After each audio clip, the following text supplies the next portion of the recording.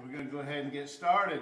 What an exciting day for us to have a baptism here this morning in our church. Amen.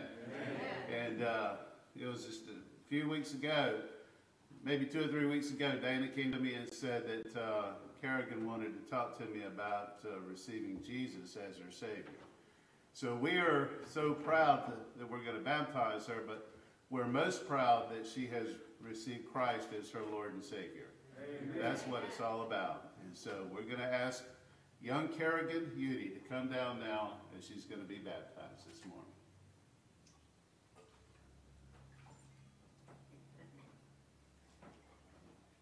All right.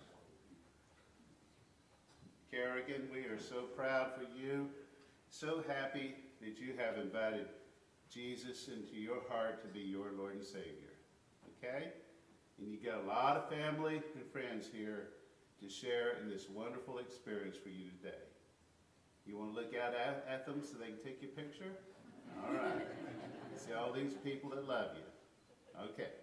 Now, Kerrigan, in the name of the Father, the Son, and the Holy Spirit, I now baptize you.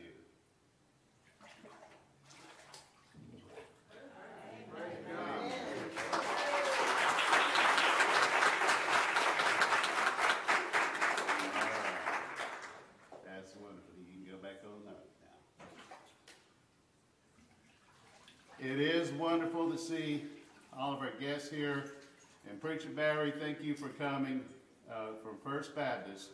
And he's going back down so he can lead in his church this morning in their service. And all of you, family and friends who are here to share this wonderful experience for Kerrigan. This is her big day. And she's a convert in the family of God now. Praise the Lord. Now, at this time, I'm going to, I want to mention something to you. This is March the 14th and calendar year 2021. Does anybody know what significance March 14th has for the life of West Pelzer Baptist Church? It's the day the church was founded. So 67 years ago today, a congregation sat in here. Was it in this building or is it another building? Jackie, can you help me? What building were they in? When it started. Okay, but that was 67 years ago today when the church was founded. So happy birthday to West Pelzer Baptist Church. Amen? All right. And God has brought us through a lot through the years. A lot of good times, a lot of hard times. But, and Terry Blackston has a birthday tomorrow. And I know how old Terry is. Because his mama gave birth to him, brought him into this world one day after the church was founded. So, so Terry was not quite here yet. He was sort of here, I guess, but not quite all the way here into this world when the church was founded. But happy birthday to West Pelzer Baptist Church. All right, Danny, if you'll put on the screen my sermon title for this morning. And also, Danny, if you will notice on my sermon title screen, there is a little poem that I want us to read together. I read this last week as I'm preaching on the spiritual warfare of God. And I read this last week, and I want you to look at the screen behind me. And I do hope that you'll be able to read those words. I hope that you can see them clearly. But I will begin, and I want us to read this together. And I want this to be our motto as Christian soldiers fighting in the spiritual warfare against the devil. So let's read together. I am a soldier in the army of my God. The Lord Jesus Christ is my commanding officer. The Holy Scripture is my code of conduct. Faith, prayer, and the Word are my weapons of warfare. I have been taught by the Holy Spirit, trained by experience, tried by adversity, and tested by fire. I am a volunteer in this army, and I am enlisted for eternity. I will not get out, sell out, be talked out, or pushed out. I am faithful, reliable, capable, and dependable. If my God needs me, I am there. I am a soldier. We are all soldiers in the army of God. Now, as soldiers in the family of God together in this army, let us open our Bibles to Ephesians chapter 6, as you see on the screen. Ephesians chapter 6. And we are going to read this morning 13 through 15.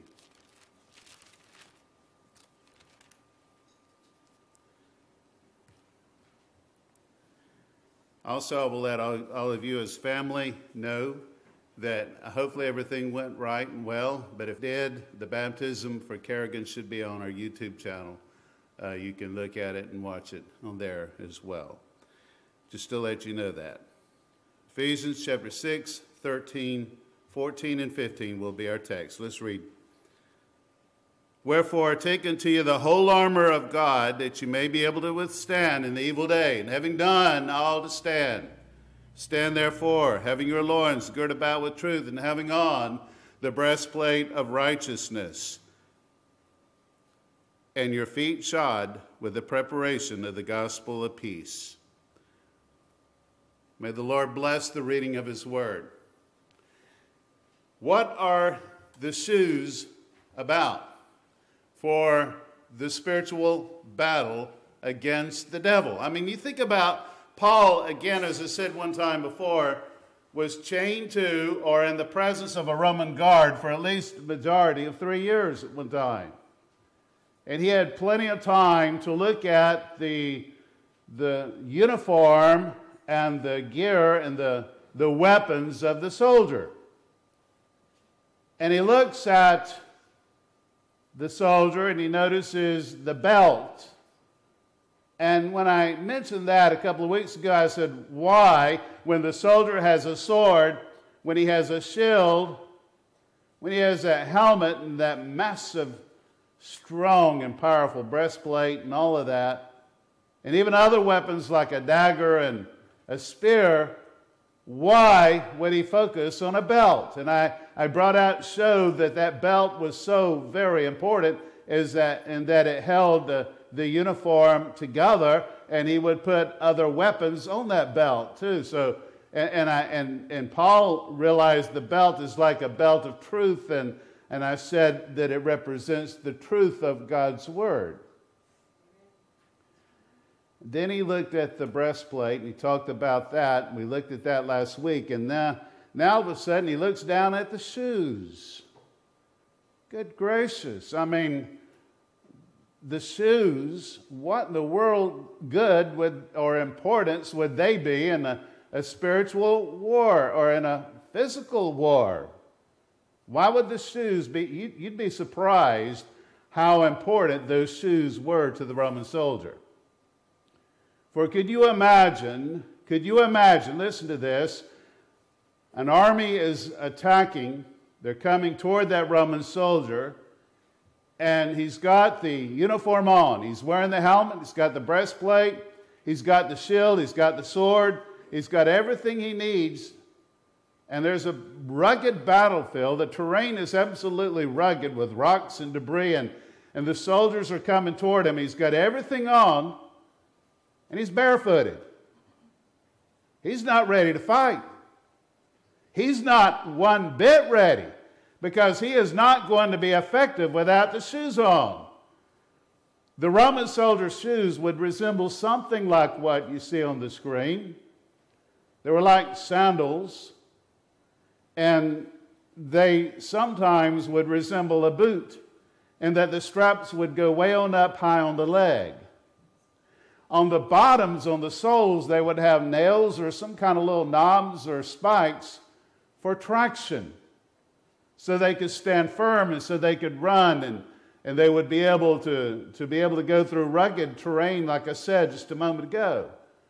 So the shoes were very, very important. What significance do they have in the spiritual battle? I'll tell you. We'll see in just a moment that they are very important.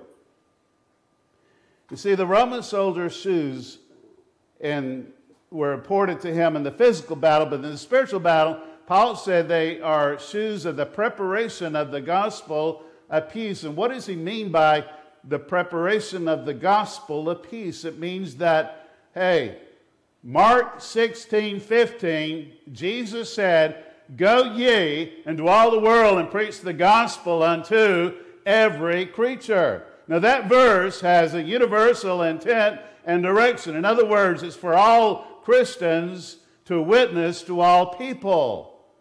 We are, as children of God, to be ready in season and out of season to preach the gospel. You say, well, now, first of all, two things. One, preach. I thought that verse has reference to preachers and missionaries and evangelists. No. Listen to me. The word preach is just simply an English word which means to speak. It means to speak forth words. If we knew Jesus is our Lord and Savior, we need not zip our lips and be quiet about it.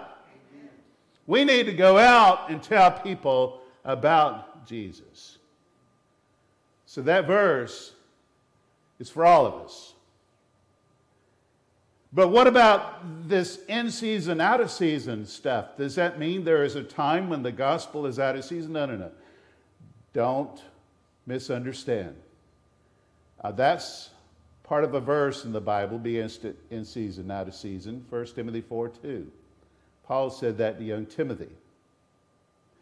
But in the English usage, in our English language, it's an idiom which means we are to be prepared no matter what season it is. We need to be ready at all times. I don't know if the Roman soldier during times of war would sleep in his shoes, but I have a sneaky feeling he might have, because he had to always be prepared and ready to go at moment's notice. Now, we all, as children of God, need to always be prepared and ready to go and share the gospel to those who need to hear it. And this is what Paul said at a later time in Romans 10:15. How shall they preach except they be sent? So then, the question of the moment is, have we been sent? I just read the marching orders.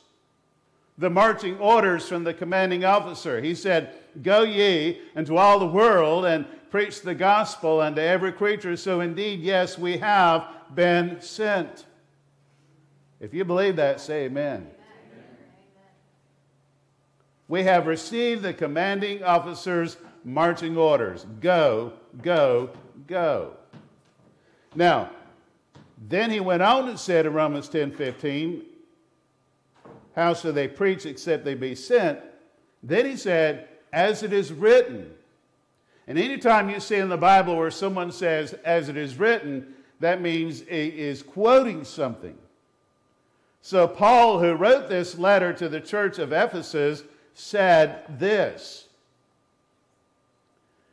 He quoted from Nahum 1:15 and Isaiah 52:7. He said, how beautiful are the feet of them who preach the gospel of peace and bring good tidings of good things. So how beautiful are the feet of them that preach the gospel of peace. It is a beautiful thing unto God when we obey the marching orders of the commanding officer and we get up off of the pew or wherever we might be sitting, put on the shoes, lace them up, and go. Amen. We're to do that. Listen to me. I'm going to share 3 things about the gospel of peace that we are to be sharing. We need to always be wearing the shoes. And we need to always be going. We need to be telling people Christ is the one who can bring peace in this tumultuous and hard, difficult world. Amen. I'll tell you 3 things now about the gospel of peace for us, and that is, number 1, we need to make sure that we believe the gospel of peace is true. You see, Jesus said one day to his disciples, at a very difficult time for them. He had told them that he was going to die on the cross. They were greatly troubled and upset. And there were a lot of rumblings around Jerusalem at that time, and what's going to happen, and some people turning on Jesus. It was a really hard, difficult time for those disciples. Jesus told them, calm down. Don't worry. He said in John 14:27, peace I leave with you. I'm going to leave. I'm going to die. I'm going to go unto heaven to be with my Father. But he said, peace I leave with you. My peace give I unto you, not as the world giveth unto you. Peace I leave with you. He said, neither let your heart be afraid, nor let it be. He said, don't let your heart be afraid or troubled. So putting on the sandals of the gospel of peace means that we are prepared and ready to go and share it. But they'll know it, that the shoes of the gospel of peace, friends, listen to me, they'll do us no good if we wear them and don't go. And they also will do us no good if we wear them and yet don't believe the gospel of peace. Jesus said to those disciples, and I know that it was historically meant for them, but it is spiritually applicable to us and everyone in every generation. Jesus said we can have peace in this hard world that we're in. Politicians will promise peace and don't deliver. Government leaders will promise peace, and yet we still have war throughout this world. Jesus is the one who promises us that we can have peace in life. He is the only one who can truly give peace. And if he says, listen to me, if he says we can have peace in this life, then we can bank on it. We can believe it. Because everything he says is the truth. John said this about Jesus one day. In John 1:14, he said that we beheld his glory. The glory is the only begotten of the Father, full of grace and truth. Hear that? He was full of grace and truth. John said Jesus is full of grace and truth. Hebrews 6:18 says it is impossible, virtually, totally, completely, absolutely, definitely, without a doubt, impossible for God to lie. So if Jesus says that in this hard, treacherous, difficult, corrupt, complicated world that we're living in, that we can have peace, then listen, folks, we can have it. So let us put on the shoes and go to fight against the devil. The devil is on the attack. Who's he fighting? You and I. He fights the children of God. That's who he's after. He wants to destroy our lives. He wants to hurt us. He wants to divide us. He wants us to have hate, and he wants us not to love one another. He wants us to have all kinds of difficulty and problems in this life. The devil is doing a number on us. He is on the warpath, seeking whom he may devour. So we need to put on the shoes and go fight against the devil and say, devil, you're not going to have your way against me in this life. For I believe that in the name of Jesus Christ that I can have peace in this troubled world. And we need to let other people know this too. There are people that are going through storms and they're afraid. People that are going through problems and they don't know what else to do, where else to turn, how they're going to handle this or how they're going to handle that. They can have that tranquility in Jesus. And we need to put on the sandals and fight against the devil and try to let them know that they can have peace. And when we do that, we're slapping the devil right in the face. We are. Because he wants us to be unsettled, to be troubled.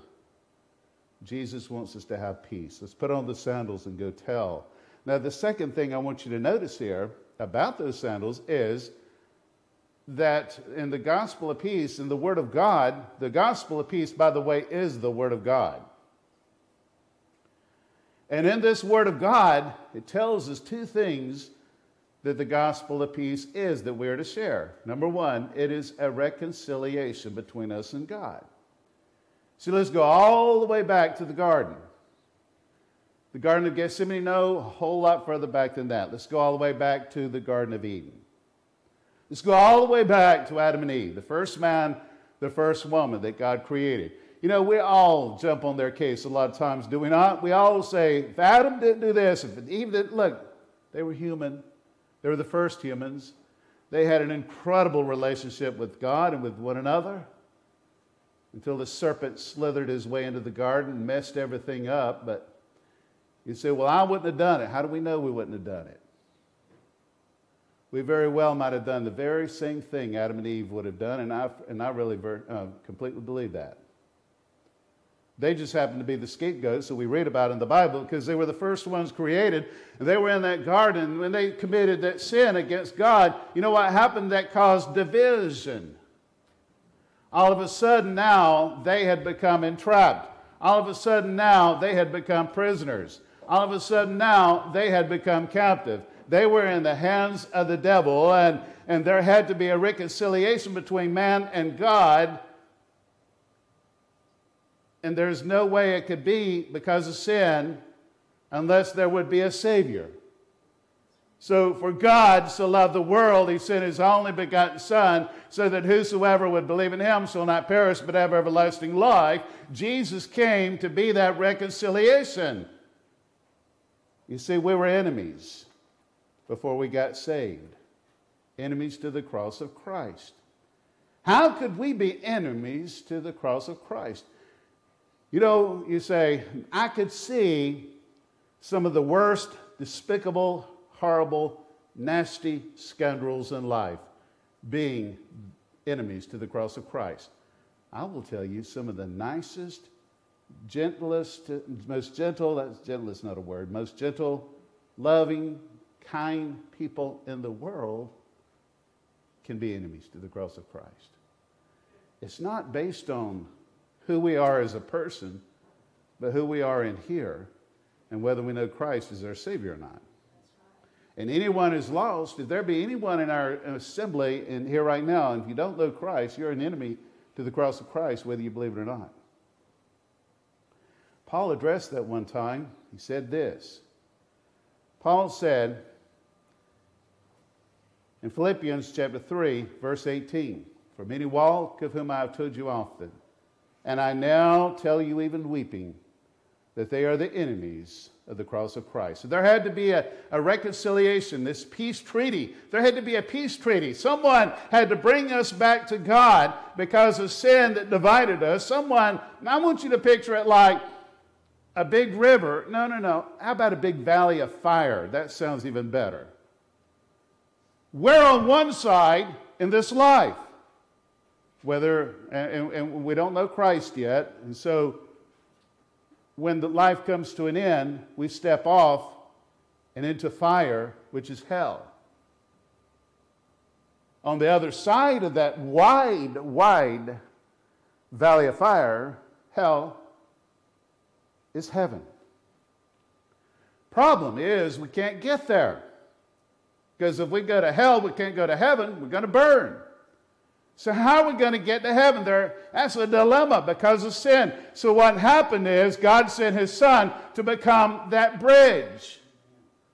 The bridge is made of 2 pieces of wood and 3 nails, my friends. And what happens is the bridge goes over hell into heaven. And so on this side, in this life, when we meet Jesus and we invite him as our Lord and Savior, as young Kerrigan did, then when that time comes that we breathe our last breath, we will cross over the bridge, which is over the cross, right into the presence of God in heaven. Ephesians 2:14 says that Jesus is our peace, who hath made both one and broken down the walls of partition between us. It tells us this in 1 Peter 3:18. Peter said, Christ hath once suffered for our sins, the just for the unjust, that he might bring us unto God. So Jesus died on the cross to bring us unto his Father in heaven, to bring us unto God. He became that bridge so we can go to heaven now. And then the second thing about the peace of God that we are, the gospel of peace we're to share, is not only is it a reconciliation between us and God, it is a tranquility. It is a release during a time of storm, during frightening times of our life, during times when our emotions are unsettling and we're just in trouble and troublesome times, and we need peace. I can think of the disciples. This is one of my favorite stories about the disciples when they're out on the sea. In the Sea of Galilee on the fishing boat, when the storm came, the winds were blowing and beating upon that boat. The waves were rocking the boat. And those disciples thought, surely on this night, we are going to drown in this sea. Jesus, help us. And Jesus arose, it says in Mark 4:39. He arose and rebuked the wind and said unto the sea, peace, be still. And there was a great calm. The wind ceased and there was a great calm. So, when we receive Christ, we have received the peace that he promised in John 14:27. Peace where we can sing, it is well with my soul. But do not think that the Christian life is going to be like a bed of roses. It's going to have a lot of thorns in it. It's not easy. It's hard. And there are times when the storms come up in our life, even when we are saved. And that's when we call upon Jesus and say, Jesus, I need you. And he'll come and he'll calm that storm very often in our life. Sometimes he won't calm it, but I will promise you this. Hebrews 13:5 says he won't leave us nor forsake us. He might just grab our hand and walk us through the storm. But we're not alone in this thing. We can have the peace of knowing that whether he calms the storm or not, he can give us the assurance of knowing he's with us and will walk with us through it and take care of us. Come on, let me hear an amen to this. Please, help me out. We must ground ourselves in the gospel of peace too. To ground ourselves in the gospel of peace means we are to stand firmly planted into the Word. As I said, the Roman soldiers' shoes had spikes or nails or some little knobs on the bottom to give them traction. Colossians 1:23 says, we must continue grounded and settled in the gospel of peace, and not moved away from the hope of the gospel which we have heard. In preparing to fight the devil, we need to put on the shoes, and we need to read and remember God's word. And read and remember the verses that tell us about peace, and read and remember the stories in the Bible that reveal to us that peace comes from God. For example, I think of Noah and the ark when that storm came. Oh, the waters were coming down, and they weren't used to rain back then. No. This is new to them.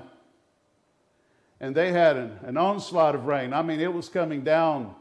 It was raining buckets. It was coming down, really, from the sky. And Noah had built that ark, and his family were on that ark. And they could have perished like everyone else. But because of grace, God saved them. And when the storm ended and the waters receded, Noah and his family came out, and God put a rainbow up in the sky. And God said, this means peace. God brought peace in a very hard time to Noah and his family. He can do that for us. I think of the Israelites when they were at the Red Sea and they heard the trampling sounds of the horse feet and the wheels rolling through on the ground, and the soldiers coming to attack the 600,000 Israelites who were getting ready to cross over the Red Sea. And they saw that massive ocean and the soldiers coming behind them. The people, I'm sure, were literally terrified. We're going to die here. I mean, 430 years of slavery in Egypt, and our ancestors and everyone has gone through this. It'd been better if we stayed there than to perish right here and our blood to be shed at the border of the sea. Then Moses held up his rod and God parted that sea and the Israelites crossed over. And when they got to the other side, God put a cloud in the sky in the daytime and a pillar of fire at night. And God said to the Israelites, peace. I think of Paul and Silas when they were in the Philippian jail. And they were laying down and their feet were in shackles. And they knew that night, before sunrise the next morning, very likely they would have become martyrs. And they would have. That's where they were headed. They were going to die. But around midnight, the Bible says, you look it up, it's true, Acts 16:25. Around midnight, Paul and Silas, they just had a peace of God to come over them. And what did they do? They started singing the gospel. They started praying and singing. The prisoners heard them, and God sent an earthquake, and God set them free. God said, peace unto you. At the moment of our salvation, God calmed the storm. God calmed the storm for you and I when we got saved. Hey, listen, it says this in Romans chapter 5, verse 1. Therefore, having been justified by grace, we have peace with God through our Lord Jesus Christ. And Paul said in Philippians 4:7, it's a peace that passeth all understanding. He said it this way. He said, peace that passeth all understanding, it shall keep your hearts and minds through Christ Jesus. Amen. So, we need to put on the shoes of the gospel of peace and ground ourselves into them. Read God's word, the gospel of peace. Memorize it, study it, know it. And then, see, we need to believe it is true, ground ourselves into it. Then, well, we got the shoes on, let us not sit, let us go. A young child or a teenager will get some new shoes, the newest brand of most cool, popular shoes that come out on the market. And they'll say, can I have these pair of shoes? Parents, if we're smart, will take them to Walmart. But anyway, but if you do buy them these shoes and you pay $100, $200, $300, however much they cost, and you buy them those shoes, do you think they're going to sit at home and not go out and let their friends see them? They want to go out and let all their friends see their new shoes, won't they? Look at my cool shoes. Look what I got. They want them to see it. So we have the best shoes on. As Christians, we have put on the shoes of the gospel. Let us not sit idly by and do nothing. Let us go. What good are the shoes if we do not go? What good are the shoes if we do not believe? And what good are they if we don't go? We're to go, go, go. The shoes for the Roman soldier meant preparation. He's prepared. He's ready to go fight. He's unprepared if he's not wearing them. We are unprepared to fight the devil if we're not grounded in the Word. We believe it is true. We're grounded in it. Let us go and share it. Let's be prepared. Be ready. Having on the shoes means preparation. Means being ready. We must go, walk. No, go, run. Why must we be running? Because there needs to be a sense of urgency.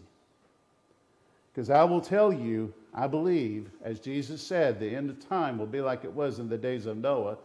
I believe more than ever that the day is drawing nearer and nearer to when Christ comes for his bride. And I do believe that the end of the world will come before we know it. And I do believe that we need to be ready.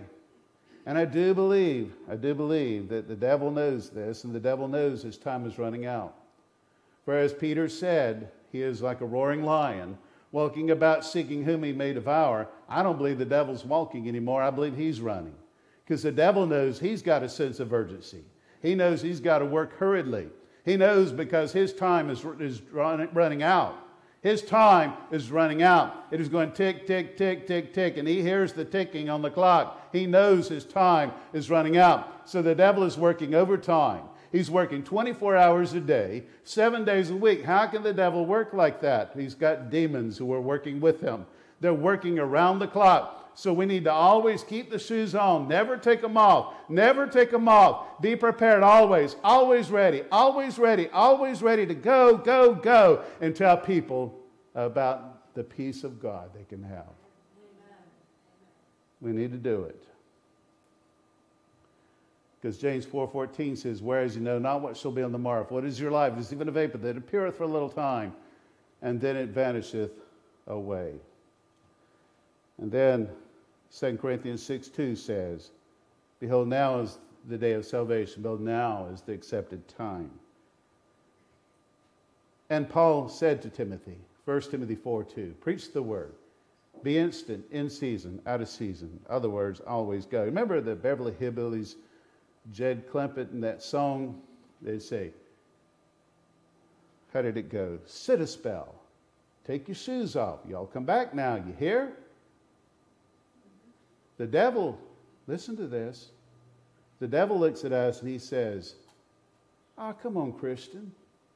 Just sit a spell. Take your shoes off. Don't be in a hurry. Just sit a spell. Keep the shoes off. Relax. What does God say? I believe God says, put the shoes on.